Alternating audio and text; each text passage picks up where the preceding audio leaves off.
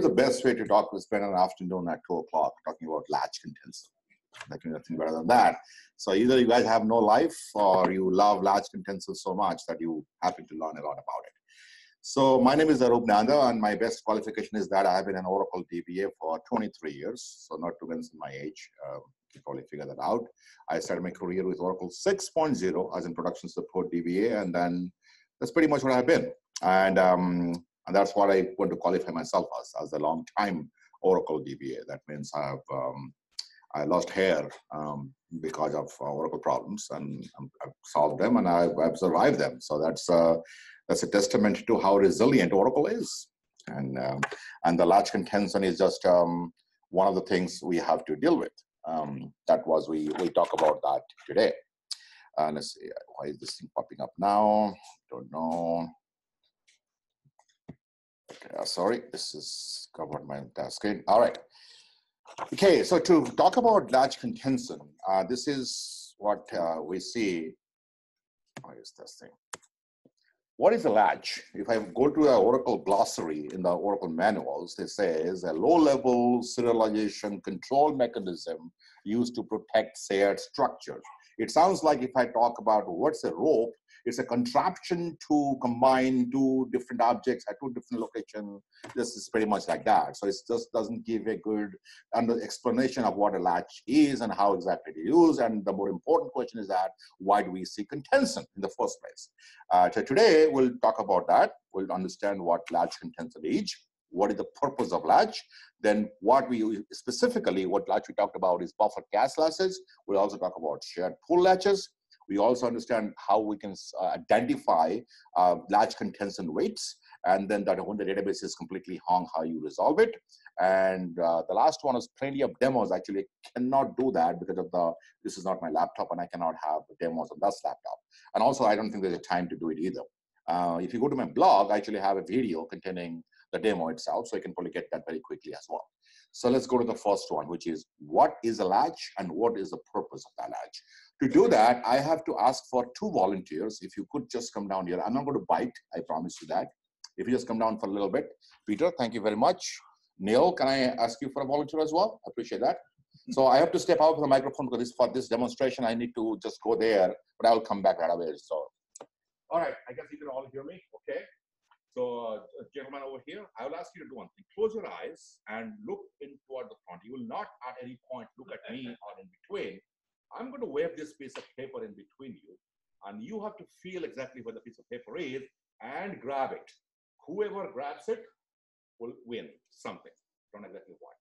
So, but you can't look at it. You have to feel by the sound or whatever exactly where the paper is. So I'm counting to 1, 2, 1, 3. I'll start waving the paper in front of me. So 1, 2, and 3. Now grab it.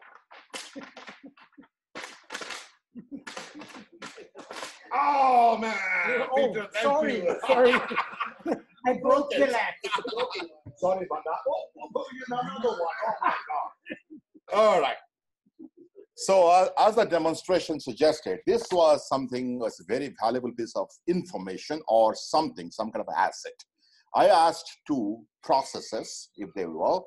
I asked them to grab it. Guess what? They grabbed it, tried to grab it without knowing exactly what the paper is, who the other person accessing it, and they tried to grab at the same time, and guess what happened? They broke into 3 different pieces. Would have been worse, actually. In fact, if you think about that, if all of us were trying to grab the same piece of paper, guess what would have happened? You probably broke into multiple pieces, and each one of you got one piece. If this was a currency, you probably wouldn't have done that. I'm sorry?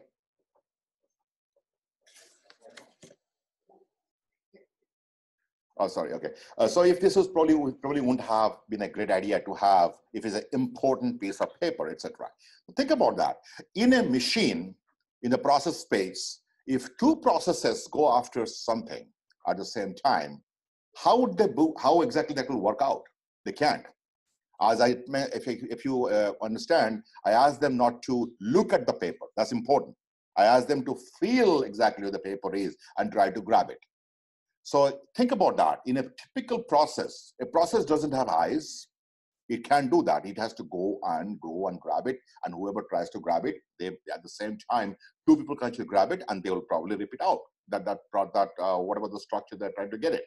So imagine this on something else. Let's say all of you are DBAs of a single database. You have an init.ora file. You are all trying to update the file, different parameters, but you update the same file. You don't know who else is updating the same file. So you open up the file in VI, you try to update something. At the same time, somebody else in this group also opens the same file and tries to update something different. How do you know what will be saved at the end of it? You don't know. It might be fuzzy. Your change or the person's change, maybe nothing, maybe garbled, all that thing. So it's not a great way to resolve a problem by making sure, we have to make sure that only one person can access the file. But how do you do that? By the way, this is not a very hypothetical problem. This problem actually does exist. So when I was working for a company a long time ago, we had one database, we had 3 DBAs. So we had a simple mechanism. We would take away one of our, say, some kind of object, like say a key, and we would hang, this is phone is one of them, we would hang it in some place. And if I want to update the file, I will just go and grab it and take it with me. So if anybody else wants to update the file, they would go and look at that. If that object is not there, then they will simply stop. And they will come back and see when that means somebody has been updating the file. They don't go and touch it. When I'm done, I go and return this object to its place. So everybody knows now that file can be updated. It's a simple mechanism. It did work. This is exactly how it works in a process as well. This is nothing to do with Oracle, by the way. This is simple processing inside any kind of operating system. If an operating system has to figure out there's a shared resource, so it could be a memory structure or something else like this way, a shared memory structure, two processes are trying to access it. There is no way for the OS to tell the process, hey, watch out, find out who is there, and then go and grab it. That's not going to happen. Now, yeah, sure, a process could go and ask everybody, hey, are you doing it? Are you updating it? Are you updating it? Are you catching it? Well, you could do that, but it'll take you forever. Think about that. If all of you are DBA to the same database, you're trying to update the same file. If Peter wants to go and tries to update the file, if he has to go and ask every one of you that, hey, are you updating the file or not? It'll take a very long time for him to get that consensus that nobody's updating that one. And by the time he probably get the consensus, guess what? Somebody else picks up and does the same thing again. So it doesn't work out that way. So that's why the device we just came up on, that this is a device we want to say, that's the one we all will be looking for. If I update something, I go and grab it, and therefore that's an indication to anybody else who wants to update the same file that no, this file is not off for updating because somebody else is doing it. I don't care who is doing it, just not available right now. So when I am done, I return this object. And then everybody else knows that, okay, if that object goes back to its position, that means it's available for updating right now. This object, which we use, is called a latch. That's a very simple thing. There's nothing there. So that a latch is just a mechanism to make sure that two people or two processes simply do not go after a shared structure at the very same time. That's a simple way of doing it.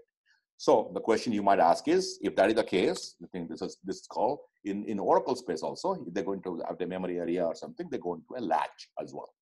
The next question you ask is that, well, is the latch is susceptible to the same problem? Because you have the same people going after the latch, so soon they break the latch as well? No, they don't. Because first of all, a latch is not breakable. That's the first thing. Second, the latch is designed for that purpose only. That once some process takes it, other processes are excluded from using it. That's how it's done. And besides, if the latch is broken, we don't care because that's not the actual data or the structure, something we are trying to protect. So now you understand what latch is. Latch is simply a mechanism to make sure that the two processes will not go after the same area or same shared structure at the very same time.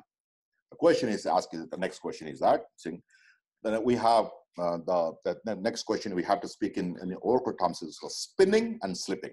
Now here is an example. Suppose process 1 gets the latch. At that time, it goes to memory. Process 2 wants to get the latch as well because it has to go to the memory. How will process 2 know that when process 1 is done updating. In a human term, what do you say? Hey, I want to use that memory structure. Are you done?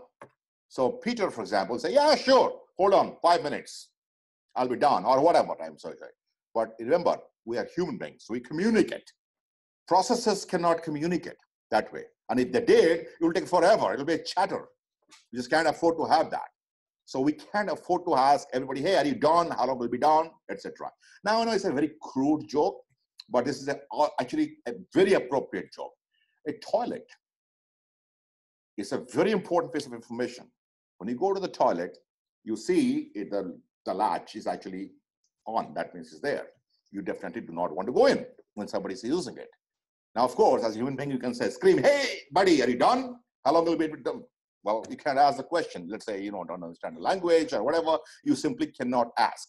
What do? You see there, locked, okay? You tiptoe out, you watch out, and then you come back again. Is it done? No, it's not, okay? You tiptoe out and do that. That's exactly how Oracle processes do as well. When a latch is not available, every process simply tries to get that latch. If not get it, so it will be like a simple loop. Try to get it, and things that it's a loop, simple thing, loop. Find the latch, not found it, go back. Trying to find the latch, not found it, do that. Imagine that in a toilet. You have a single toilet. All of us go into the toilet to try to find out. If all of us do that, think about it in a human term, our loop will be go and check it constantly, keep on doing it. If all of us do that, it will be a chaos. We won't have space. Remember, every loop of a program, a process is a CPU cycle.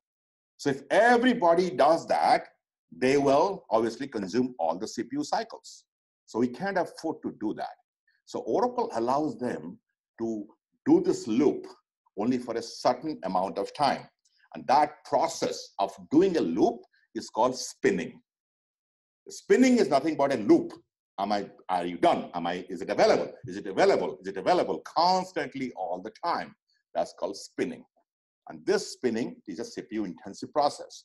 Therefore, after a certain point, it has to stop spinning and it defaults to 2000. By the way, that's not hard coded. You have a parameter called _spin_count that is up to 2000 times. And you can certainly increase it because if you think it's going to be available at that time, you can do it. But remember, every time you increase it, the processes will take that many iterations to complete, and then probably take more CPU cycles as well. So you have to think that in judicious terms, 2000 times. After that is done, think about it in a toilet situation. You all hang out, well, is it done, is it done, is it done, is it done? You see it's not available. Then what do? You try to, okay, let me do something productive. Let me go and update my slides or check something else out. I would drink up water or something. You leave that area. A process, simply what happens if it doesn't get the latch, it goes to sleep. When it goes to sleep, it doesn't go and consume CPU cycles anymore because it's not doing anything. It's going to sleep at the time. For how long though? It sleeps for 1 millisecond at the time. After 1 millisecond, it will wake up and go to sleep again and go to check again if the latch is available. Not available, it goes back and sleeps for 1 more millisecond. Then goes back and checks it again. Doesn't get it. And now it times out, well, whoever is using that toilet is going to probably take a longer time. Let me come back in slightly afterward, not right away. So instead of coming back after 1 millisecond, I'm going to come back after 2 milliseconds, not 1 millisecond anymore. So the sleep is 2 milliseconds, then 2 milliseconds, then 4 milliseconds, then 4, then 8, 16, 32, and it simply keeps on increasing.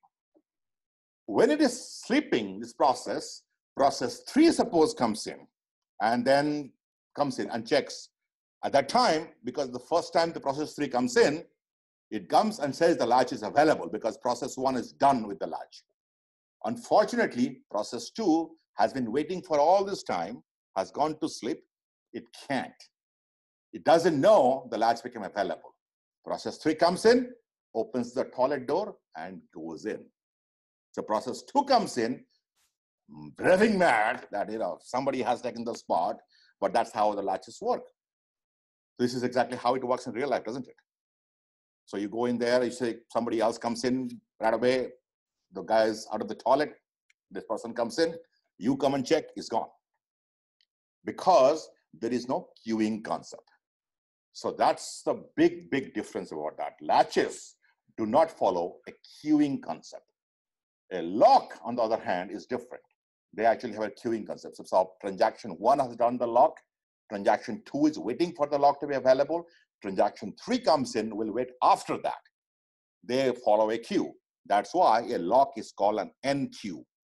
Latch is not a queue-based mechanism. Latch is whoever is available, trying to get it, got it available, grabs it. Just like in real life, there is no queue. If you check, if you leave it line, you lose it. Okay, so now that you understand the latches exactly what it is for, now all those geeks in you must be wondering, okay, what is it? How does it look like? Well, it's a very simple memory structure, about over 100 or 200 bytes, depending upon 32-bit or 64-bit Oracle. And so if there's a memory structure, then what exactly is the value inside that memory structure? This is how it looks like. If the latch is not taken, it has a value of 0, which is not taken at all. You see the latch number 1, 2, 3, every latch has a number into that identifies it. Also has an address, because memory structure is address as well. Then if it is taken, what is exclusive latch, that means nobody else can do anything about it, nobody else can take it. Then the process that took the latch puts its own process ID using that. 0x stands for actually hexadecimal, and then there's a hexadecimal number after that. That's what the value it puts it. Remember, this is very small memory structure, so you can't put a whole lot of stuff there. It just puts its own PID, it's exclusive lock. Sometimes a lock is exclusively taken, but is shareable. A simple example is that you have a toilet. I'm sorry, but this is a great appropriate example. If it is a gender neutral toilet, and you could potentially use the two things in there, but the person who comes in closes the front door. So it is supposed to be shareable, but the front door is locked. So it is taken in an exclusive mode. And the next one is obviously shareable, but has been taken by many processes. A great example, you have a typical restroom, say men's room or a women's room, the front one, the front door itself, that is shareable. Once you go inside the front door, those stalls are of course exclusive, but the front door is not exclusive. That is called a shareable latch. So if it is shareable latch, then Oracle makes sure that it cannot put all the process IDs here. Why can't it? There's no space. So Oracle simply puts a count of how many processes have taken it. So you might be wondering the question, asking a question here. Wait a minute, if it doesn't put the PID in there, then how will I know who has the lock, who has the latch? That's the whole idea. I don't need to know who has the latch. I just need to know if the latch is available or not. Very simple thing. And that is a good thing and a bad thing. But before I say a good thing, a bad thing, let's understand the first one. How is it a good thing? Because if you don't know who's actually taken the latch, well, by not announcing who has the latch and who has it and etc., all thing that goes with it, if I just put a count over there and people just go and grab it, it will solve a very simple problem. I don't need to go and examine what's inside it. And if I can do that, I reduce CPU cycles. A latch is all about quickness of access. And if I have a problem, if I have to write a program to go and look into that and find out who has it, who may be releasing it, all those things, if I do, I am wasting valuable CPU cycles. So you might be wondering, so isn't that a kind of unfair? The process A comes in, got the latch, process B got it, waiting for it, went to sleep, process C comes in and suddenly gets it because process B was waiting before. Isn't it unfair for process B? Yes, it is. But here's the reason why it's not that difficult or important, is that a latch is typically for a system resource, like a memory or a CPU or something else like that. Those are typically for a very small duration. So it doesn't really matter how much actually people actually wait for that. So it's going to be something where you get very quickly, and by the time, after a few times I'm actually going through the iterations, you get it. So you actually do not waste a lot of time in waiting for that resource to be available to you. It's not a lock. Lock is different. Lock is something you define, you create. You update a table, you got a lock. And you might not commit for a long time. In fact, you might not commit for days. In that case, the entire lock will be available to hold held for you. So it is quite possible. In a system resource, you don't control that. And generally, you get those things very, very quickly. And I will see some of the logs we'll go through. It's not that important. That's the reason why it's not that important to maintain a queuing structure.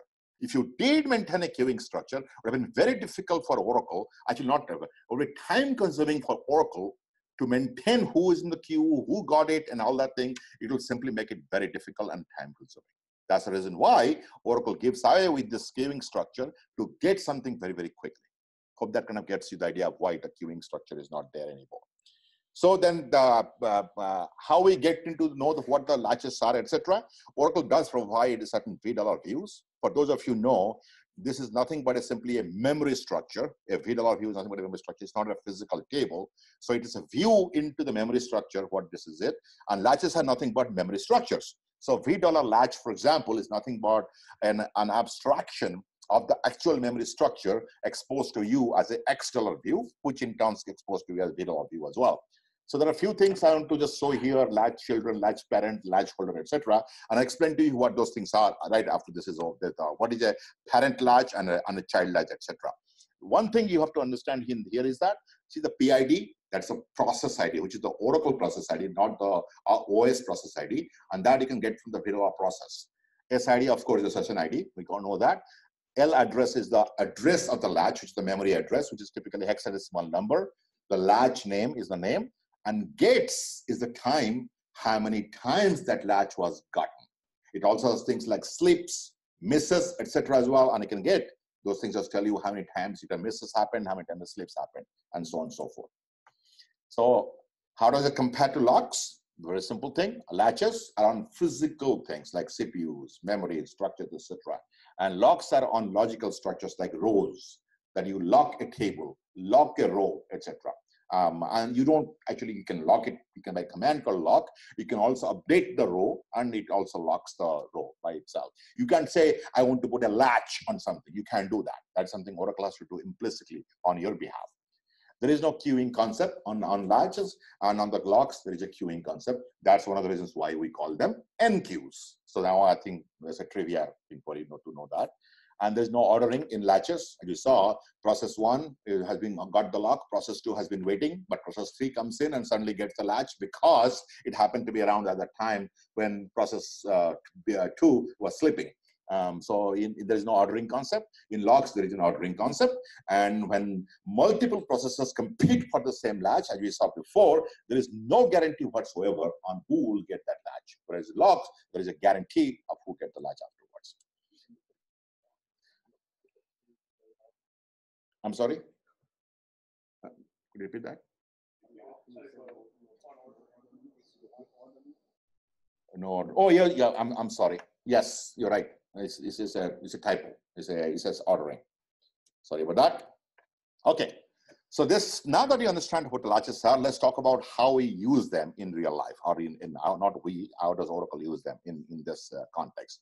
This is a picture, you have seen that before. I don't want to describe that. This is the Oracle instance. No, I didn't draw the picture. I got that from Oracle manuals. This is a pretty good picture. So this shows you what instances are. I will talk about a specific one, which is the buffer cache, and how exactly that is done. What is a buffer cache? I'm sure you all know. Buffer cache is where Oracle put the buffers in and to actually to service a request from the customer. Let's see the first one, how that works. In the database, that's actual file, the DB. That's on the file system. The buffer cache is in the memory of the Oracle instance over there. When I do a select star from something from EMP, where something goes to something, what does Oracle do? Does it go to the database file directly and gets the data and then sends out to the customer, to the client? No, it doesn't. What it does, that behind the scene, it actually moves that data block from the file into one of the buffer caches. Now, this is very important. A block goes from the disk into a buffer cache. And that's how, after that, it comes to the buffer cache, it goes from here, and then Oracle moves that into the buffer cache over to one of the spaces in the buffer cache. And then from there, it goes into the customer request. So if you think about this way, a buffer cache contains, let's say, this entire auditorium is a buffer cache. Each of the chairs are buffers. That means they're available to be occupied. Each of you are data blocks. So that's the way to actually look at this one. So when you come in, you don't look around, okay, I have my assigned spot here. You sit down wherever the next available spot is. So I can see that in this case, if it's a buffer cache, I can see very clearly that that side of the buffer cache is heavily loaded compared to this side. Don't know why, it's a message to me, probably I'm closer to you probably, but that's how it is loaded. So each of you have a specific assigned place. And if you think about that, each of the chairs are exactly same size, which is designed exactly for one of the data blocks. Similarly, in the buffer cache, Oracle blocks are fixed, either 8 kilobytes or 4 kilobytes or whatever you define them. And buffer cache is exactly 8 kilobytes, if it is an 8 kilobyte block size in the database side itself. If you do define multiple block sizes in the table space, like you can do that since Oracle 8.0, I believe, then Oracle does create a separate buffer cache for those specific ones. So buffers are exactly same size as a data block, but they're empty. In this case, we had an empty buffer cache, but if nothing happened. When I selected something, that data block, which contains the data I'm interested in, Oracle moves it from the file into the buffer cache. Not moves it, actually copies it over. Nothing gets actually moved. Copies them over. And from there, it services the request. Great. But as I said, when you have buffer cache is empty completely here. When you come in, you look at the next available empty chair and you sit down. Just like that, any things comes down here, they also sit down. Here's the problem. If I want to find out a specific person in this room, what do I do? Well, as a human being, I can go yell, hey, I'm looking for John Smith. And somebody will say, okay, I'm John Smith. That's not something I can do if I'm a process. You know that? I have to go and ask, are you John Smith? No, actually, this is empty chairs. Are you John Smith? No, I'm not. Are you John Smith? No, I'm not. So I have to keep on asking everybody until I find John Smith. It's a very confusing and time-consuming process all the time. I have to constantly ask around. What if John Smith happens to be the very last person over there? It will take me a long time to locate the person.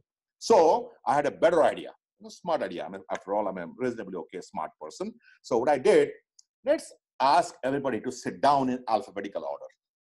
So A comes in, go sit down, B comes in, all that thing. Great. In that case, I'm looking for John Smith, I go to J and find out. Excellent idea, isn't it? Well, let's think about that. In a typical Oracle database, buffer cache, let's say the buffers are arranged in the same way. Let's say 10 comes in, then 20 comes in, I goes to next one, 30 comes in, goes to next one. Now I have a problem. 25 comes in. What do?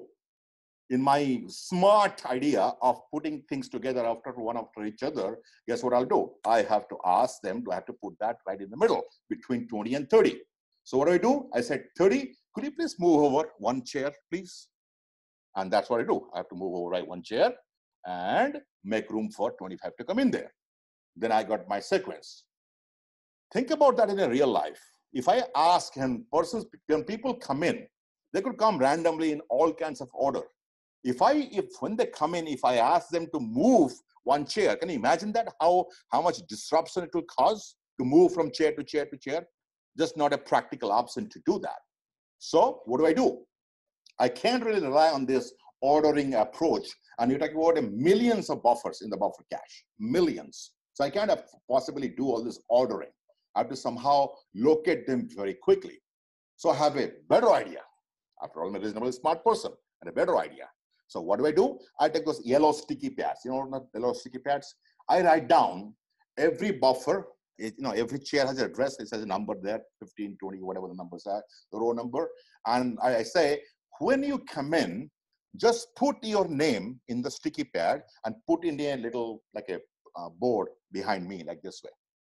So when the board comes in, that will tell me very clearly who is sitting where.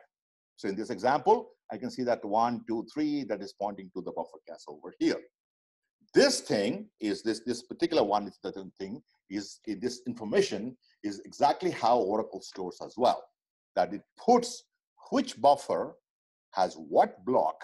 That information is kept in the shared pool. Remember, it's in shared pool. It's not in the buffer cache. It's simply, what is the advantage? Advantage is that if you do have to move them around, you move around the ones in the shared pool only. You don't have to move around the buffers. Let the buffers just occupy the next available spot as the find useful, and that's it. This is called buffer handle. And if you ever have to identify what the buffer handles are in your own database and instance, no need to look further. Look at $BH. BH stands for buffer handle. They do not stand for block header. Some people confuse them by that. Block header. It's a buffer handle. Buffer handles are stored in shared pool. Another trivia question for you.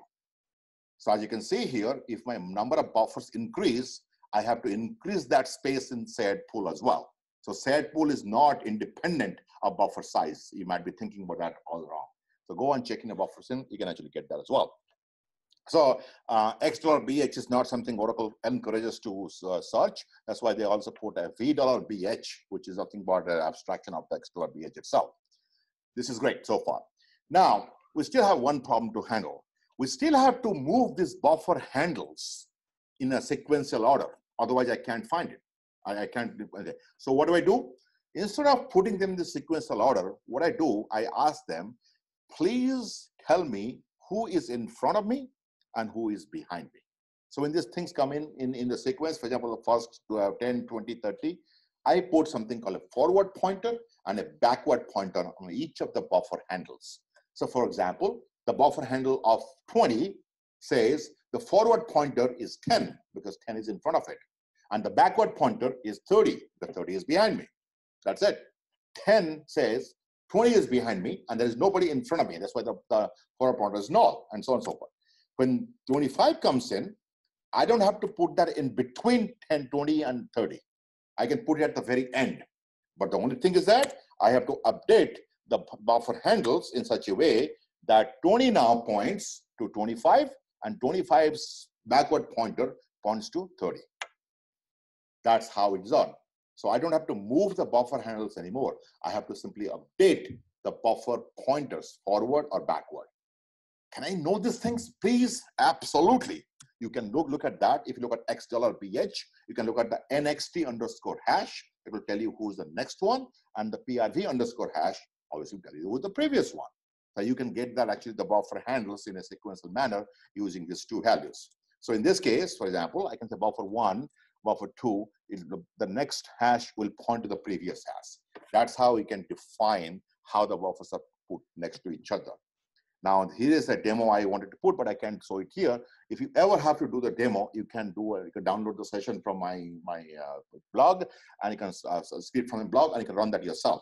But do not run that on your production system because it's going to really get a latch on the $BH, and it might hang your system. So certainly do that in your development database. You can get that as well. Okay, so far so good. You understand how the buffers are linked together using this buffer chain. So a buffer, a forward pointer, and a backward pointer. There's one more thing, the problem though. So I'm still, remember, I'm a process. I still have to think about how to get to a specific buffer. I still have to locate that buffer by asking around. Yeah, it does help me, the forward pointer, the backward pointer, but I still have to traverse and go back and find out that, locate the person I'm looking to. Like John Smith, I still have to find out where John Smith could be over there in the buffer handle and find out and locate John Smith and then go to the specific buffer and get that. I can get that. The problem is that I still have to scan everything. What if John Smith happens to be the last row on the buffer cast? Doesn't really, it takes me a long time for me to locate. So what I do, I define the rows in there. And in this case, what if I know that John Smith will be found in row number 5? In that case, my scanning will be reduced. Instead of scanning all the 10 rows over here, I can scan only one row. I still have to scan them because I have to find out John Smith. I have to keep on asking around, but I don't have to scan everything. Now, how does it work? Well, that's before I actually how does it work. Let's see the first one. So I have rows like this. Remember from our latch contention issue that if I have this memory structures that goes like this way, like buffers in the chairs like this, I cannot allow two processes to go and scan for somebody in the same row, because if they do, they might screw each other up. So to make sure that doesn't happen again, I have to put something called a latch in front of it. So latch will simply prevent two processes from going into the same chain at the same time. This latch is called a cache buffer chain latch, or a CBC latch, which you might have heard several times before.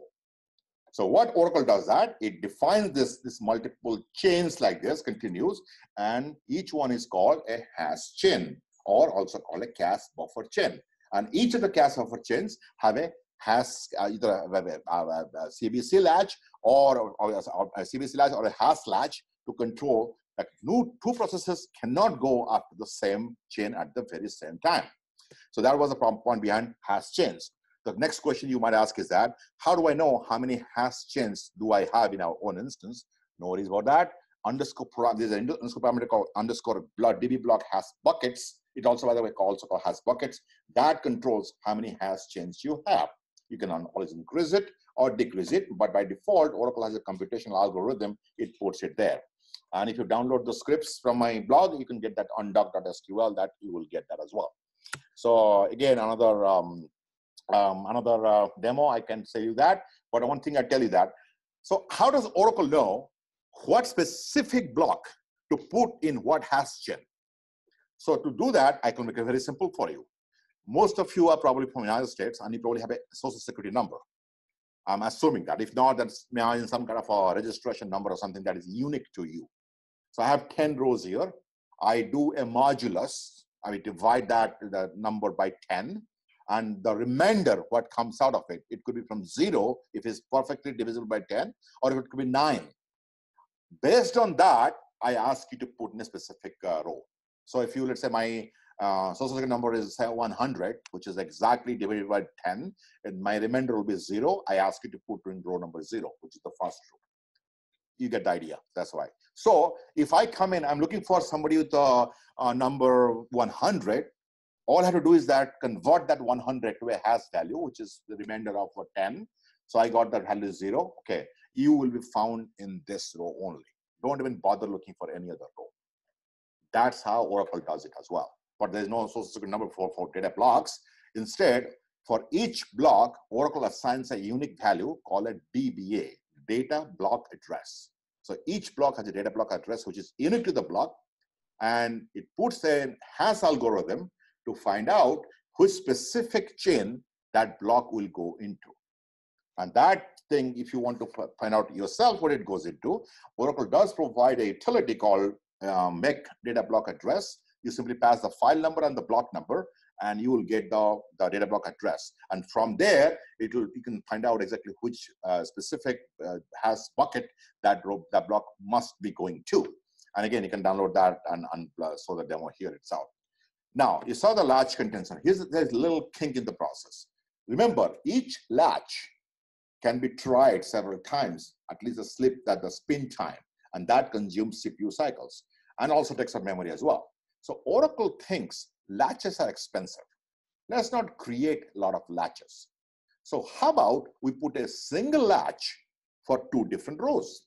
So if you think about that, imagine a parking garage, a multi-level parking garage. Most of you probably are aware of the parking garage. What do you do in a parking garage? You go in there and you find out which floor is probably have an empty spot, and you go around. Very inefficient use of your time and the resources. Instead, you are told right up front that based on your last name, you will go to the specific level. If your last name starts with N, you'll go to only level number N. You will not look for anything except N. You go in there. But guess what? You cheat. So my last name starts with N.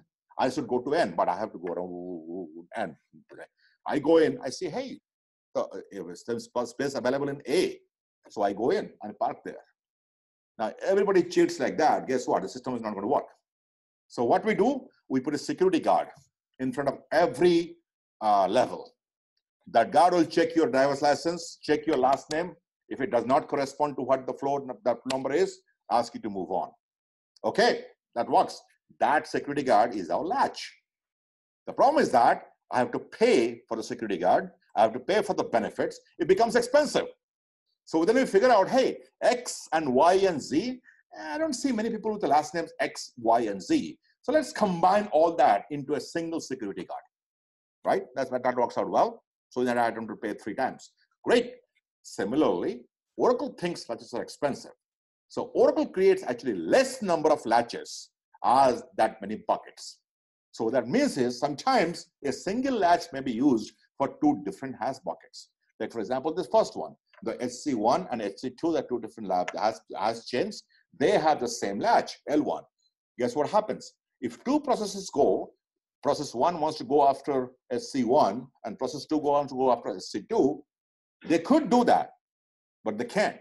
Why? Because process 1 will grab L1, the latch, and it will not allow L2 to come in. So that's going to happen. So that the question is that, how do you know how many latches do you have available? Well, you don't have to look anymore. The number of latches are controlled by another underscore parameter called underscore DB block hash latches. Those 2 are also available as well. So as you can see here, by definition, the number of latches is less compared to the number of hash chains. If you can definitely increase it. In fact, I would encourage you to actually increase the number of hash latches to make it the same. So 2 processes are not waiting for the same hash chain artificially by doing this way. And in modern operating systems and modern computers, the CPU cycles are pretty, I would say, inexpensive compared to what we have before. You can certainly do that. Next question you might ask is that, how do you find out which specific latch is holding on or which specific block? But guess what? In this example, if block number 14 is very popular, everybody wants block number 14. Everybody wants Tim Gorman here on go. He's a very popular person. But guess what? Tim Gorman happens to be in row number 2, and everyone goes to row number 2. Well, unfortunately, what happens? So what's your name? Tony. So Tony, when someone wants to go for Tony, guess what? They have to wait because Tony, the team over here is very popular. So he's holding up the latch. In this case, if 14 is very popular, everybody on that chain will have to wait. Or I'm sorry, other way. If anybody wants to go to, let's say, number 7 over there, they have to wait.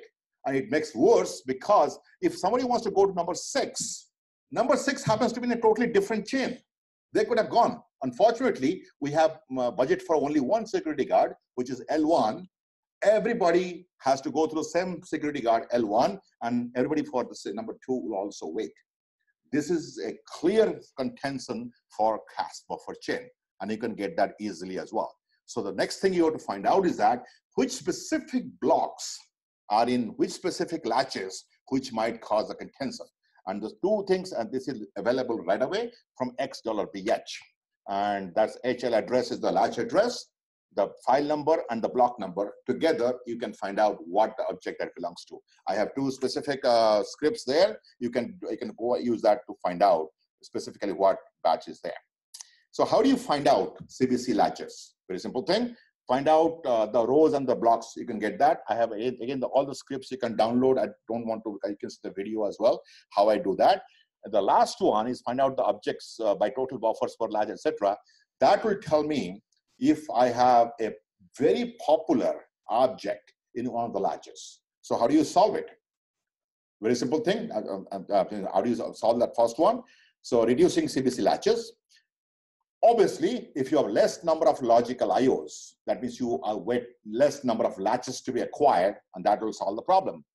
What about if you have, say, if you have more index limiting scans? So in that case, you're not scanning the entire buffer cache all the time, and have nested loops as well. But there are some other things you can also do. You can increase the PCT-free init trans, etc., to make the blocks less compact. You know that each block has a certain number of rows. The more rows you have, the more popular that block is. In this example, I can see this particular row is very popular. But let's say the very last row is not, because there are very few people over there.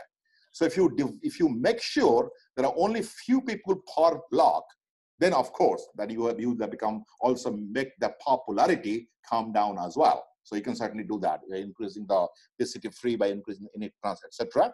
And another thing you can do, if you partition the objects, each object becomes, each partition becomes a separate segment, and they could potentially go into multiple blocks without you changing a single line of code as well. You can do an alter table move, and you can do that, and even in 12C, actually that becomes, online operation. You can also do alter index rebuild. By doing this kind of operation, you distribute that across other, every time you do the alternate table move, alter index rebuild, you change their object ID, and that means you also change that data block address. And that means you may potentially go into a different row. Imagine that if you change your social security number, you may potentially be assigned to a separate row in the auditorium. Similarly, if you alter that data block address, you might potentially do that as well. So, and you can also increase the number of CVC latches. We saw that before. And you can also increase the number of hash buckets. We saw that as well, how to do this before. So that's how you can typically do this. Again, to conclude on this one, that the event column in the video session shows underscore cache, percentage cache buffer percentage. That will show you clearly what the session is waiting for. And if you want to find out historically what I have been waiting for, if you have the access to the ASH table, video active session history, you can get that. And you can, I have a script for that as well, you can download from here. And to convert that information to text as well, you could do that. I have a whole blog entry on this one, so I don't want to go into that. That entry does have a very detailed step-by-step instruction on how to get this information, how to get these things going. So that's how you solve the cache buffer chain problem. And it's not that difficult to solve it. I don't think I have more time, Kim, right? Okay, sorry. So I will skip this library cache latches because this is always a very interesting topic. I can't really do it. I will just, I'll let you go through all the demos, etc., and to do this one. The last thing I want to do is that when you cannot even connect to a SQL session using SQL DBA, for those of you who go back to Oracle 7, remember there was something called Connect Internal? That actually worked all the time. Unfortunately, Oracle took that away from us in Oracle 8 onwards. You didn't have a Connect Internal anymore. So the question is that if a session is complete, the system is completely hung, how do I connect to it? Now, Oracle does provide a way. For some reason, it's not documented. And that is very simple. You see SQL plus minus prelim / DBA. That allows you to connect to SQL prompt. You can't do queries anymore because at that time, the SQL layer is not available. We can do Ora debug. And that's how we can find out, or at about dump hang analyst 12, that will create a trace file, which will tell you very clearly how exactly who is holding that log as well. And it will not work with 11.2. There's a mask node on that one, but there's a workaround also in the same mask node if you want to find out. All right. The last one I want to say is mutex. Everybody says that. Okay, shouldn't that mutex be something great, better than sliced bread after latches? No. The only difference between mutex and latch is that mutex is a simpler latch. So as opposed to, for example, instead of 100 bytes, it has only 28 bytes. And as a result of that, it also takes a less number of computations to get a mutex. So mutex is nothing but a latch for all practical purposes, but it takes less effort to acquire one and keep one. That's why Oracle is converting slowly things into mutex, because all you need to know is it acquired or not acquired. That's it, not anything more than that. That's all you have to. So that's why mutex is not something really not worth getting too much into. All right, so that's all I can say about Latch Contentions, and I hope you got an idea about Latch Contentions. You can please go through my blog if I have a lot of interesting entries on that one, everything I mentioned to here. You can download those scripts as well. And I would, as always, I thank you for your time, and I'd love to hear your feedback, whatever you have. Thank you very much for your time.